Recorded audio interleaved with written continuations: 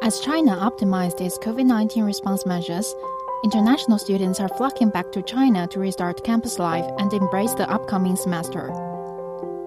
A Spanish student in South China University of Technology in Guangzhou shares her excitement of coming back to study and willingness to find jobs in China in the future. Being back on campus feels great. I came to China in 2019, and after studying here for one semester, I went back home for the winter holiday.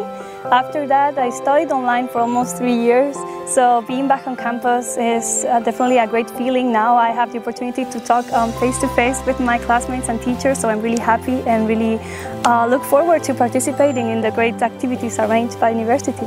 During my time studying abroad in China, I have gained a lot of worthwhile insights and lessons both in my academic and personal life.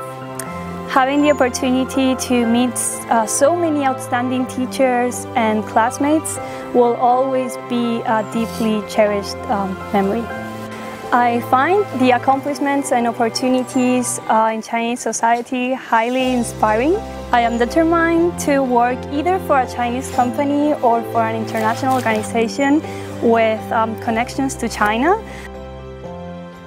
International students from Shanxi Medical University in Taiyuan, capital of North China's Shanxi province, also share their feelings.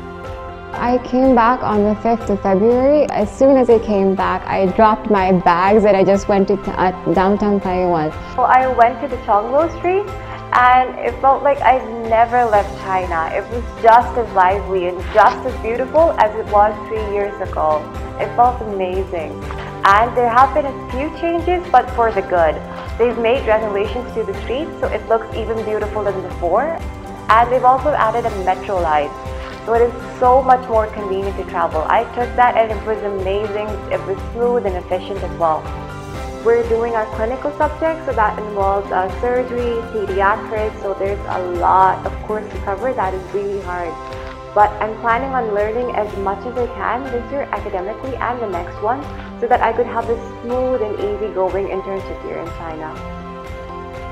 This was our first physical class after being online studying for 3 years. We gained a lot of new knowledge. We have understand that how are the measures and the minor problems that the patients are facing. And we have a total of 9 subjects.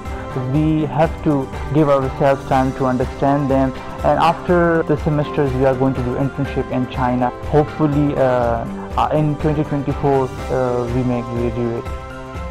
Data from China's Ministry of Education showed nearly 500,000 foreign students from 196 countries and regions studied in China in 2018.